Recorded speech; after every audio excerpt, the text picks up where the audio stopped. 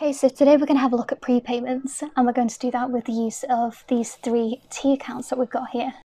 So we're going to label this one prepayments. This here is going to be the bank, and this over here is going to be our profit and loss account. Now, if anybody's confused between what these 3 headings are, the one in the centre, the bank, is where we always start. Especially when you're first starting out in finance, it's best to work out what happens in the bank and then what happens in either the profit and loss or the balance sheet. So in this instance, what we have is a payment for £1,200 that has gone through the bank already, so it's already been paid. Okay. Now, if we look at the invoice itself is for electricity. So we know it's for £1,200. Now, currently, it is the 31st of March. So we're reporting to the 31st of March. And when you look at the details of this invoice, it says that the invoice is for the 1st of March, 2020, all the way to the 30th of June, 2020. Okay, so there's 2 ways that you can work this out. You can either do it by months or by days, but for simplicity, I'm going to do this by months. So if we start counting, we have March, April, May, and June. So we've got 4 months of electricity on this invoice. So what we're going to do, so this is a payment in the bank. So we've got £1,200. And the reason why this is over here is because this is a credit.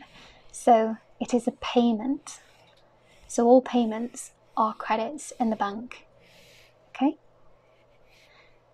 Next, we need to work out what's going into the profit and loss. So your first entry in your profit and loss is your debit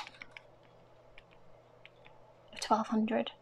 So these 2 net off. But we don't want the full £1,200 sitting in the profit and loss. What we need to do is prepay out the amount that does not relate to our period. So we all know that a prepayment is something that we've paid for but that we have not yet used. So we don't want to account for the full £1,200 in the profit and loss, in the electricity nominal. So what we're going to do is take this £1,200, we're going to divide it by the months that it relates to, so that's 4, and divide it by 4.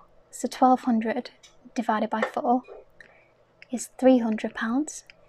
Now, because it's March to June and we're reporting at the 31st of March, we've only got 1 month here. So we only want 1 month over here.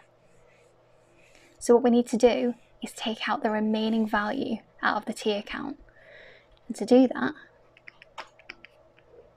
all you need to do is take the original value of £1,200 and minus 300. And that is going to give you £900.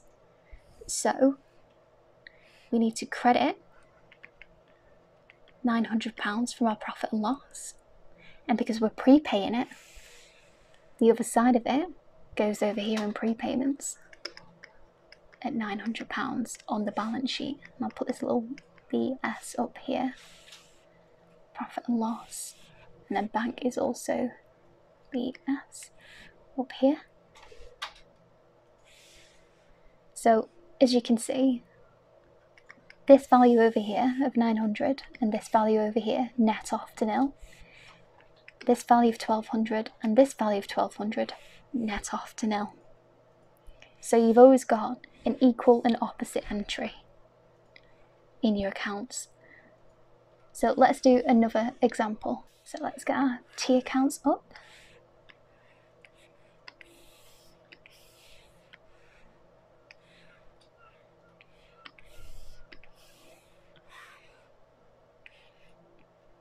So I'm going to leave these in the same position as before so as not to create confusion.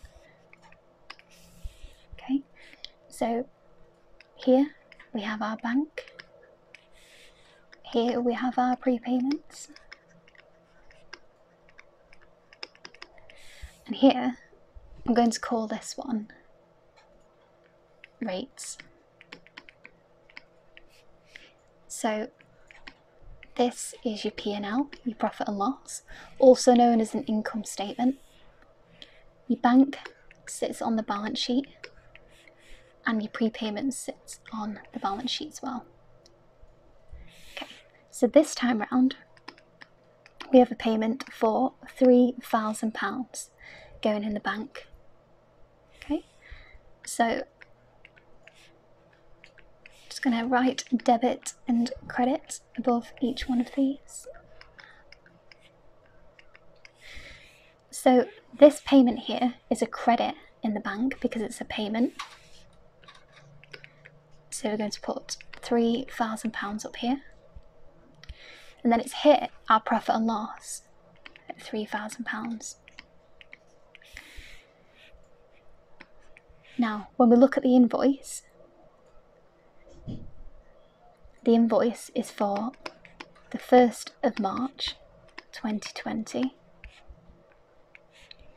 to the 25th of May 2020. So we don't have months here, we've got days, so we need to work this out in days. So if you needed an easy way of remembering, if you take your knuckles and put them together, if you start on your very, very, very far left knuckle and count 31, all your knuckles are 31 days. So January is your first knuckle, so that's 31. Then you've got February with 28 days, which is not a knuckle. March is 31 days, April isn't. May is 31 days, June isn't. July is 31 days, and then if you cross over to your other knuckle, you can see that August is 31 days, which is on your knuckle. September is 30 days. October is 31 days, which is a knuckle. November is 30 days. And December, which also lands on a knuckle, is 31 days. So it's a very easy way to remember if you can't off the top of your head remember how many days are in every set month. So if we take January, which is on a knuckle, you've got 31 days.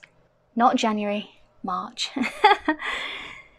Next, we've got April, which is 30 days because it doesn't land on a knuckle. And then we've got 25 days. So if we were to add all of that up there, we've got 6 and then 60, 80, 86 days. So what we need to do is we need to divide this £3,000 by 86 days and then multiply it by the number of days that are after the 31st of March. So to do that, just do 86 days minus the 31 days that relate to the period that we're reporting on. So that will give you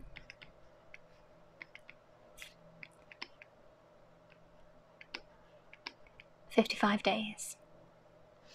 Okay, so take your 3,000, divide that by 86 and multiply that by 55 days. So let's see what that gives us. So I'm just going to, I've got a little calculator over here. So if I do £3,000 divided by 86 times by 55, 191860. So that gives us, put it over here, 191860. Let's just double check that. £1918.60. So what we need to do is prepay 1918.60. So what we're going to do is we're going to remove 1918.60 from our profit and loss over here, and then we're going to stick that over here as a debit in prepayments. So again, you can see this and this net off, and this and this net off, and it's as simple as that. So let's just do one more example. So we've received a bill of £12,500 from the council. Okay, so first thing we're going to do is we're going to debit the profit and loss account with 12,500. Okay, now we pay this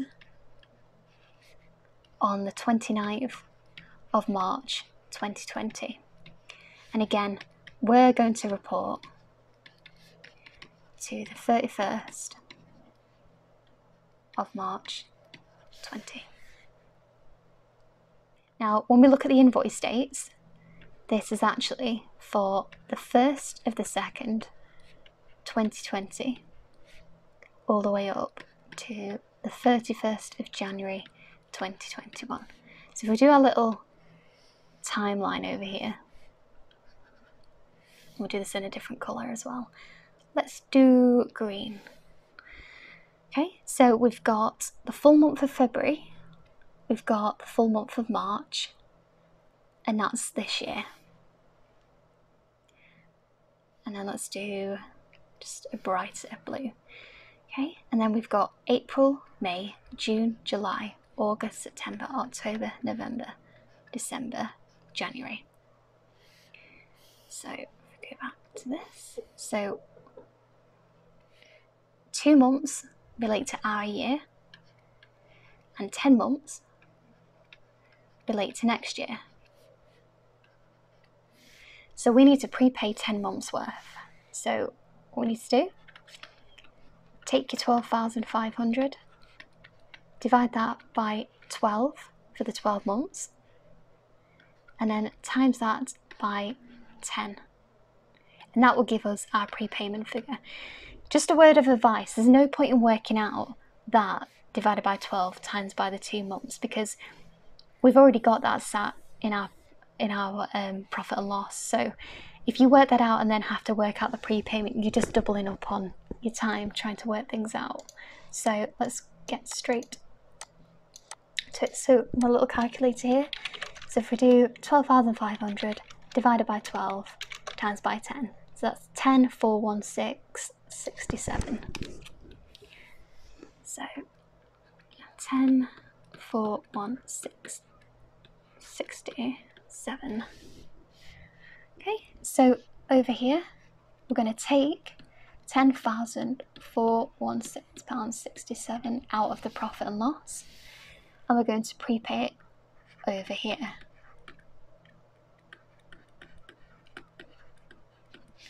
Equally, because we paid this 12,500 in our year, we're going to stick this 12,500 here.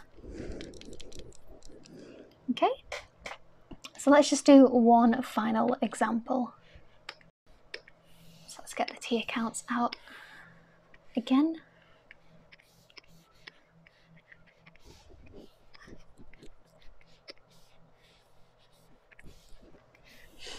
So again, keeping the bank in the middle, which is on the balance sheet. Prepayments are on the left, which is on the balance sheet. And then profit and loss. So over here, let's have a gas bill. So we're going to report to the 31st of March 2020. Now, we receive an invoice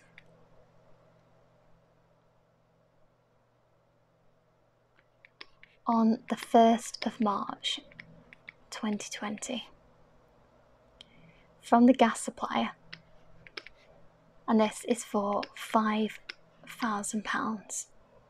Okay? Now when we look at the detail, the invoice is from the 1st of the 3rd 2020 up until the 22nd of the 7th 2020. So if we get our knuckles out, again, we can see that there are 31 days in March, there are 30 days in April, 31 days in May, 30 days in June, and then 22 for July. So if we add all of those up, let's get our handy little calculator out. So we've got 31, 30, 31, 30, 22. So that gives us 100 and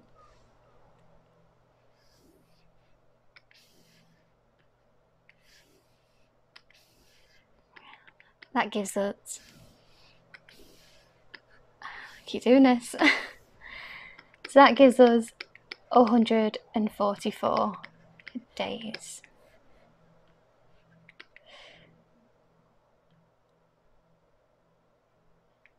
That was 5,000, wasn't it? Okay, so what we need to do is take this £5,000, divide that by 144 days, and then multiply it by the bit that does not relate to our year. So the bit that doesn't relate to our year is all of this here. And again, to work that out, take your total days minus the days that relate to us, and that gives you 113.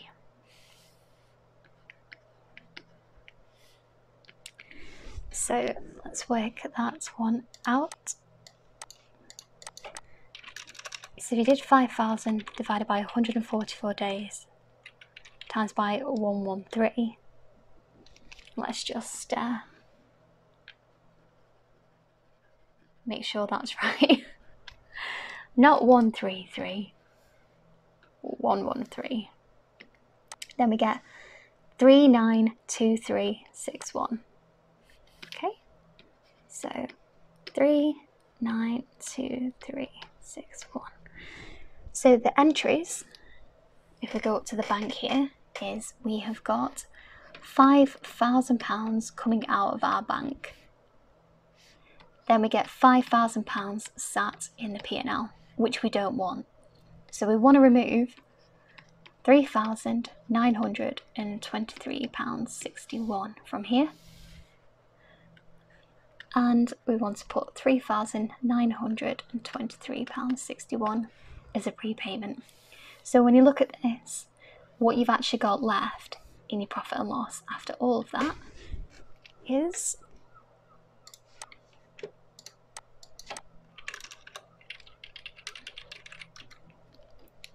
£1,076.39.